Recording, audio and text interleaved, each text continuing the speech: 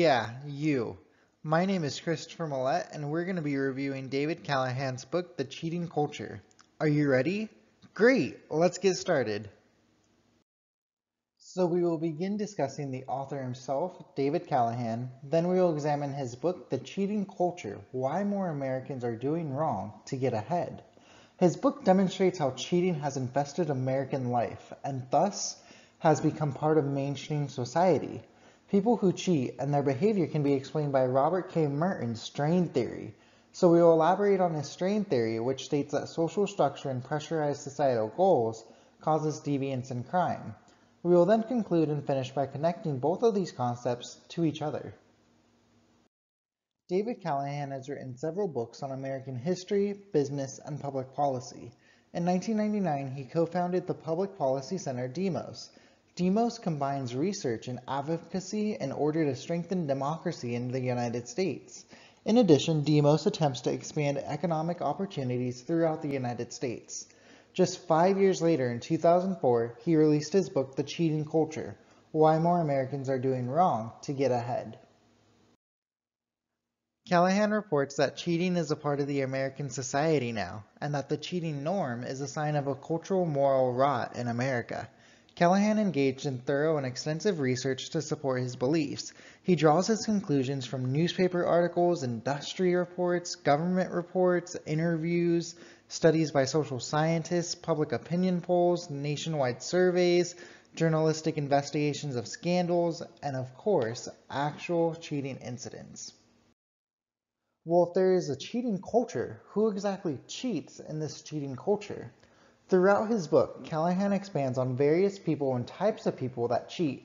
All of these individuals and/or groups come from various backgrounds.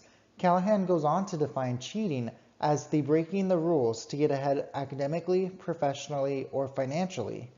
He saw a variety of cheating methods conducted by professional athletes, reporters and journalists, medical professionals, academics, fanatics, employees, professionals, and so many more people. Examples of ways that these people cheated include and are not limited to using performance-enhancing steroids, disguising fiction as journalism, promoting questionable drugs in exchange for payments from pharmaceutical companies, cheating on exams, submitting plagiarized work, downloading and selling entertainment media, stealing, and even corporate crime. There are a few major themes that are presented in Callahan's book. The first one is that not only are more Americans engaging in cheating behaviors, but people are also feeling less guilty about it, according to Callahan. Callahan states that this can be a direct result from several developments that have occurred over the past quarter century. Developments including increased materialism, media depictions of extreme wealth, increased job insecurity that pressure companies' employees to do whatever they can to succeed, lower risks of being caught and punished for wrongdoing, and of course, increased selfishness. The second theme that is presented is that Americans have developed two moral compasses, according to Callahan. One compass influences our behavior when it comes to things like sex, family, and drugs, and traditional forms of crime. However, a new second compass provides questionable ethical guidance for decisions regarding career, money, and success. Regardless, both of these compasses influences an individual's behavior. However, the individual does have the agency to choose how these compasses may impact their behavior. It is clear that the cheating behavior are more likely to occur due to the second compass because it allows the individual to participate in activities that could lead to them breaking the rules. People who break the rules and cheat in order to become a so-called winner and get farther ahead in life. Lastly, a third theme is how Callahan addresses what is known as the cheating effect. He, along with other various academic dishonesty experts, state that people rationalize the need to cheat by stating that everybody does it. Individuals justify their dishonesty and their cheating behavior because they see their actions as a way to get ahead. Closer to the end of his book, David Callahan elaborates on multiple proposals that should be established. In order to solve and reduce cheating behaviors in America, Callahan believes that a new social contract should be implemented.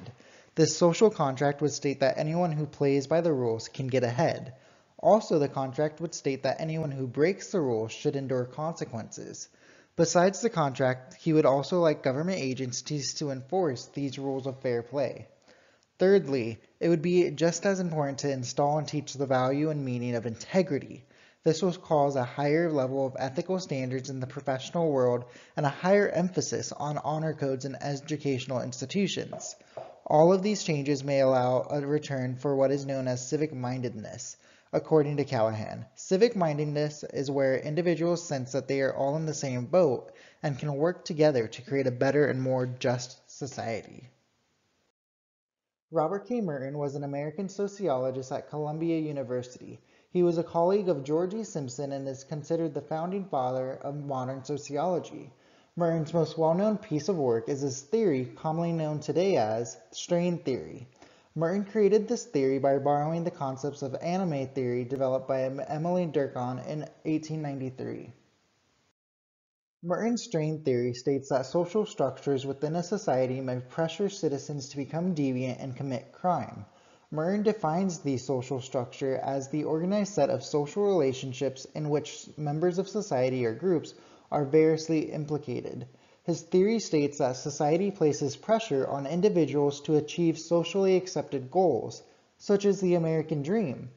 This often occurs through a lack of means, though, which leads to an individual committing crime in order to achieve the so-called socially accepted goal. As a part of his theory, Merton developed 5 modes of adaptation of strain, which are caused by the restricted access to the socially approved goals and means. The 5 modes are conformity, innovation, ritualism, retreatism, and rebellion. Conformity refers to the attainment of societal goals by socially accepted means, while innovation refers to the attainment of those societal goals in unacceptable ways, such as crime and deviance. Merton states that ritualism is the acceptance of the means, but the individual forfeits the goals. On the other hand, retreatism is the rejection of both the means and the goals, and thus the individual is seen as deviant. Lastly, rebellion is similar to retreatism, where individuals reject both existing societal goals and means, but unlike retreaters, rebels work to replace those existing societal goals and means with their own new substituting goals and means. Now, connecting the cheating culture and strain theory to each other, there is definitely a similarity between Callahan's book and Merton's theory, and how they elaborate on how individuals or groups may be pressurized to attain societal goals. Thus, they cheat in order to get ahead in life and achieve these societal goals. Callahan states that people who do cheat view themselves as upstanding members of society. This is ironic considering these members of society participate in taboo and sometimes even illegal behaviors. Since many society members do not have the same access to the same resources as their fellow Americans, individuals cheat and commit crime in order to achieve their academic, professional, or financial goals. Merton's 5 modes of adaptation of strain can be directly applied to Callahan's cheating epidemic. Americans who cheat may fall under Merton's innovation adaptation mode. This is because innovators achieve societal goals but in unacceptable ways, such as cheating.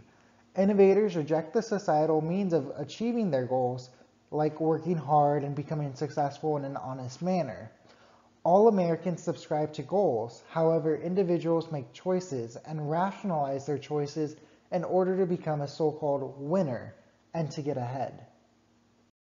So in closing, we discussed the author himself, David Callahan. Then we examined his book, The Cheating Culture: Why More Americans Are Doing Wrong to Get Ahead.